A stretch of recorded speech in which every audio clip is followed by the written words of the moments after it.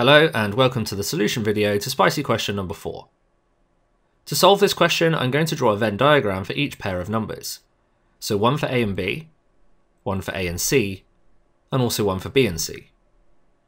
Now if we read the line that says the highest common factor of A and B is 12, if we now look at the Venn diagram for A and B, 12 must be the product of the numbers that go here in the intersection. If you write 12 as a product of prime factors, it's 2 times 2 times 3, so we can place 2 2's and a 3 in here. In a similar way, if we look at the highest common factor of A and C, we're told that's 18. So on the Venn diagram for A and C, in the intersection here, we need to put the prime factors for 18. 18 is 2 times 3 squared, so 2 times 3 times 3. Now we can use this information to fill in part of the final Venn diagram as well. If you look at the first Venn diagram, we can see there's a 2 in the intersection here. This means that 2 must be a factor of B. If we look at the second Venn diagram, we also have a 2 here, so 2 must be a factor of C. In a similar way, 3 is a factor of B, and 3 is a factor of C. So both 2 and 3 are factors of B, and they're factors of C. Therefore they must be in the intersection of B and C. So we can put 1 2 and 1 3 in here. Now let's return to the first Venn diagram.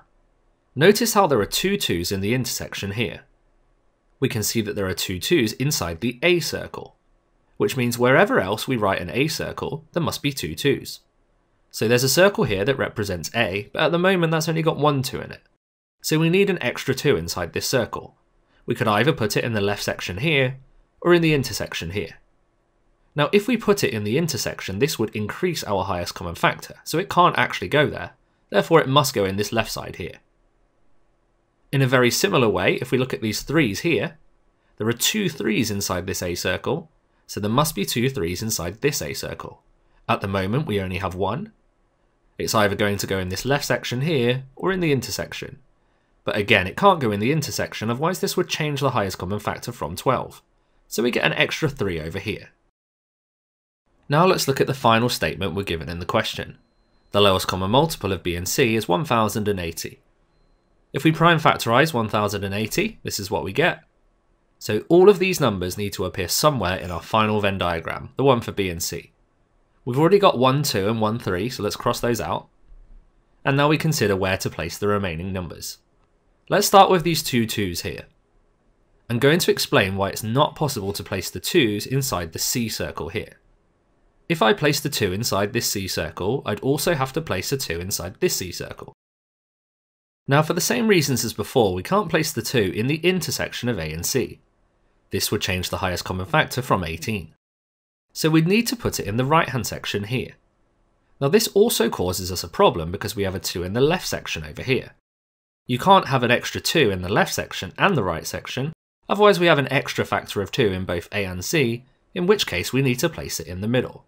So we can't place another 2 in the C circle at all. Now if we can't place a 2 inside the C circle, these extra 2 2's that we need must go inside the B circle instead. So let's put those in there. We can use the same logic for the 2 3's now. The 2 3's cannot go inside the B circle. If I place the 3 inside this B circle, I'd also have to place a 3 inside this B circle. Now I can't put it in the intersection or that will change the highest common factor of A and B, so it would need to go in the right hand side here. But once again I've got an extra 3 already in the left side of this Venn diagram, and one on the right, therefore it'd actually need to go in the middle, which we know we can't do. So the 3's can't go inside the B circle, so they must both go inside the C circle. Now we're nearly there. We just need to tidy up our first 2 Venn diagrams a bit. If you look at this circle here, you can see B is made up of 2 times 2 times 2 times 3, but this circle in the first diagram is missing one of the 2's. So we'll place that 2 in the right section here. In a similar way, the C circle here is made up of 2 times 3 times 3 times 3, whereas this circle is missing one of the 3's. So we'll put that in the right side here.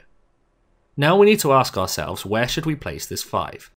So it needs to go somewhere in the bottom diagram, and wherever we put it, we're going to increase that number by a factor of 5. Since we're trying to make the lowest possible value of A plus B plus C, it doesn't make any sense to put it in the intersection, as that would increase both B and C by a factor of 5. So we want to place it in either just B or just C. Since b is a smaller number, because it's made up of 2 times 2 times 2 times 3, compared to 2 times 3 times 3 times 3, we're going to place it inside the b circle. So here.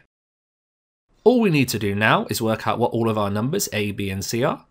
So a will be 2 times 2 times 3 times 3. B will be 2 times 2 times 2 times 3 times 5. And c will be 2 times 3 times 3 times 3. If you work all of these out, you get a is 36, b is 120, and c is 54. So the lowest possible value of a plus b plus c is all of these added together, which is 210. Thank you for watching this video. I hope you found it useful. Check out the one I think you should watch next and subscribe so you don't miss out on future videos.